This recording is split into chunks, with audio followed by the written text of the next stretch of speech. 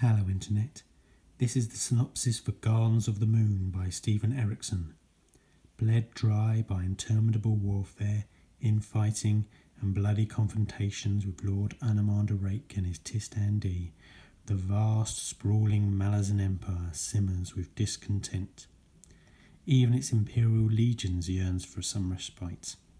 For Sergeant Whiskeyjack and his bridge burners, and for Tattersall, sole surviving sorceress of the Second Legion, the aftermath of the Siege of Pale should have been a time to mourn the dead. But Jeridistan, last of the free cities of Genabakis, still holds out, and Empress Lacine's ambition knows no bounds. However, it seems the Empire is not alone in the great game. Sinister forces gather as the gods themselves prepare to play their hand. Sounds exciting. Goodbye, Internet.